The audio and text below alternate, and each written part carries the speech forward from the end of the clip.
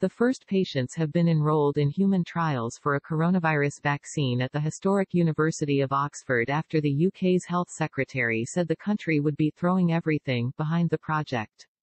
The clinical trial will test the effects of possible COVID-19 treatments and start the process of vaccine evaluation in the university's first human studies.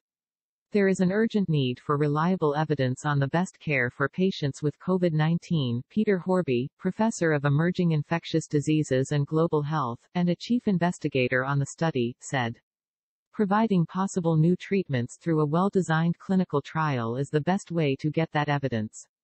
Adults admitted to hospital with COVID-19 should be offered the opportunity to participate in this trial and contribute to improving care for everyone.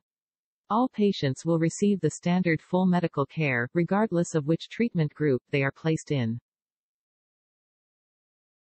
Earlier this week, the Health Secretary Matt Hancock announced a total of £52.5 million, about $65 million worth of funding for the project, and another vaccine trial at London's Imperial University due to begin in June.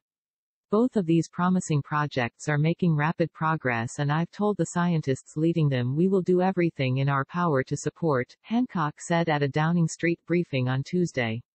After all, the upside of being the first country in the world to develop a successful vaccine is so huge that I am throwing everything at it. Although the university has urged caution when it comes to mapping out a firm timeline for when the vaccine, called AdOx1nCoV-19, would be in development, a best-case scenario could see for the vaccine's efficacy determined by fall 2020. Under normal circumstances, even at high speed, it can take between 12 and 18 months to develop a vaccine.